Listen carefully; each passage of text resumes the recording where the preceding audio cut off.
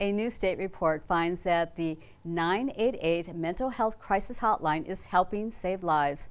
More than 30,000 have called, text, or chatted messages seeking emergency help through that 24-hour hotline since it first started in last July. Also, the Minnesota Department of Health just released a new online report that shows what are the most common causes of violent deaths in our state, including death by suicide. For information about what the new data reveals about all violent deaths in Minnesota, as well as what you can do to prevent them, we talk with the Minnesota Department of Health. We're the Minnesota portion of the National Violent Death Reporting System. And it ranges everything from information that's found on typical death certificates, like the date that the person died, the manner of their death, what caused the injury, for example.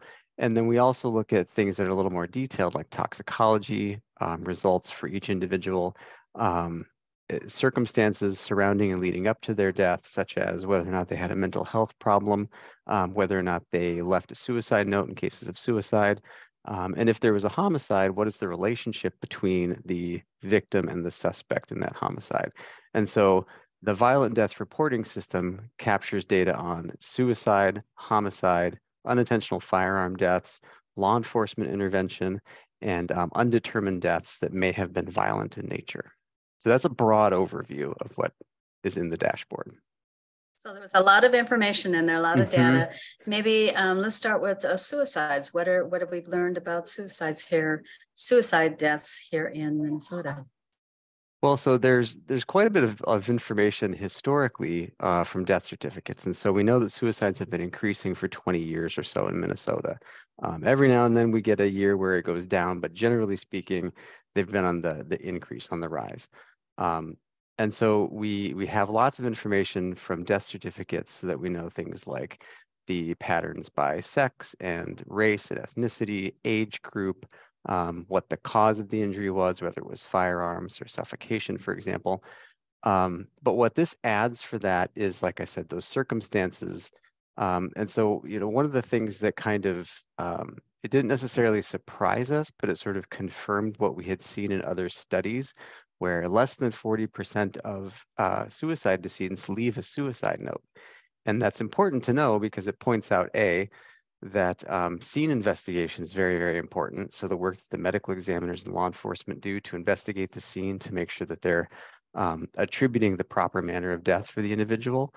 But it also lets us understand that there may not be that sort of, or I should say, it dispels a potentially common myth that there's always this note laying out exactly why the person did what they did, so that people can have a little bit of closure. That's not always the case. And so we're looking for other ways in those circumstances to try and identify risk factors and ways that communities can use this data to intervene or create interventions to prevent suicide. As far as some of the suicides, what percentage were involved with firearms? What were involved with antidepressants, things like that? What were some of the data that you found? Yeah, so in any given year, it varies a little bit in terms of the percentage that are by firearm. Typically, it's between 45 and 50% of the suicide deaths occur. The injury that causes their death is firearm related. About 25% or so are from suffocation, and then there's about 10 or 15% in addition to that are the poisonings like the opioids that we hear quite a bit about.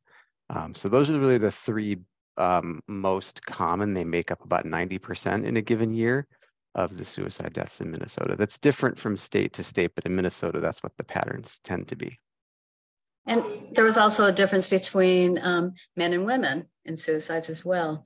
Interesting data there too. Right. So what I've found in the few years that I've been focusing on suicide epidemiology is that depending on the population you're looking at, the epidemiology can be very different. So males, it's a little bit more likely to be firearms. Females, it's a little bit more likely to be the suffocations and poisonings.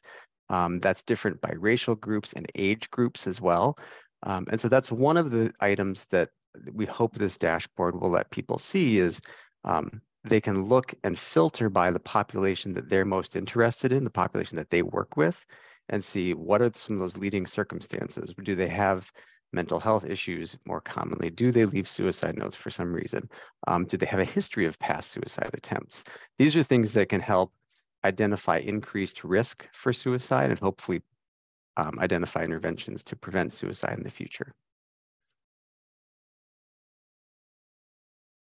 Especially on the mental health issues. We've heard so much about that, and that really comes out in this data as well, what role it's playing in a lot of these, not only suicides, but homicides as well. Right. So the two leading circumstances, the most common circumstances that we find in the medical examiner reports are that the victim had a current mental health problem or a history of mental illness treatment. So that suggests that there is some opportunity for intervention to prevent suicide in mental health facilities, mental health interventions that might catch some of those folks who would otherwise end up as suicide decedents. Anything else that was surprising by the data that you found or that really stood out in your mind?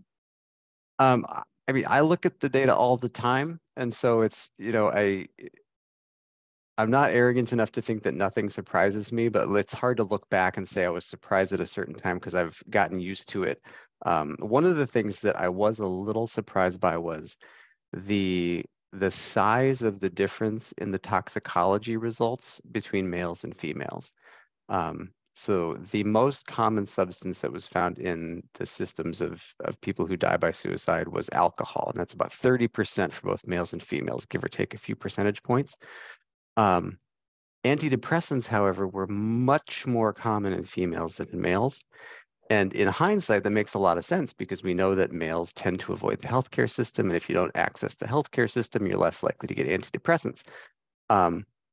And so, but it was the size of the difference that surprised me, not so much the fact that there was a difference where females had a much higher rate of antidepressants in their system at the time they died than males. And again, I think that's, you know, correlates a little bit with the mental illness treatment and suggests possible interventions where if they're getting prescriptions filled for certain medications, there can be extra messaging about suicide prevention, for example. And what would be some of the other interesting data having to do with homicides as well as also, you know, other causes of homicides and things like that, that really stood out? Right. So I think the thing that I like to highlight the most about the homicide data is that it's been increasing. It started increasing before the pandemic. I think there was plenty of reporting and recognition that the pandemic, as well as George Floyd's murder, were associated with an increase in homicides that summer in particular. And in 2021, I think we saw lots of news reports, and we'll see that public health data confirming those news reports coming out soon that homicides continue to increase. So that's something that I think, you know, is displayed here, but isn't necessarily a surprise. What may be surprising to people, and that I like to also highlight, is the nature of the relationship between the victim and the suspect. And so what we found is the largest proportion across the board of all homicides, there is some known relationship between the victim and the suspect. These are not, the majority of the time, they're not strangers that are committing the homicide and the victim, you know, the relationship between the suspect and the victim. They're not necessarily random. There is some relationship there. That's particularly true when you look at the female decedents, where somewhere in the ballpark of 40% of the suspects in those cases are current or former intimate partners. And again, it's not to say that it's surprising that intimate partner violence is a problem. We know that. It's been established for years. But I think the size of that problem, the percentage, and again, the difference between the males and the females might be a little bit surprising to people. And I think is important for people to know. And anything about firearms in particular, how that data has changed or increased or reduced? Or... Sure. So the one thing that I do like to point out first about homicides, or not homicides, about firearms, and see, I even made the association in my head too, even though I live with this data all the time, that large majority of firearm deaths in Minnesota are not homicides, they're suicides. On a year-to-year basis, that is between 65 and 75% of the firearm deaths are suicides. The other 30 to 35% are homicides. So they make up, virtually 100%. There are very few unintentional homicide deaths, which is a relatively good thing. But that's the first thing that I like to point out about the firearm deaths. But by virtue of the fact that suicides have been increasing, and especially in recent years, homicides have been increasing, firearm deaths overall have been increasing pretty rapidly. So that's something else that I think this dashboard can help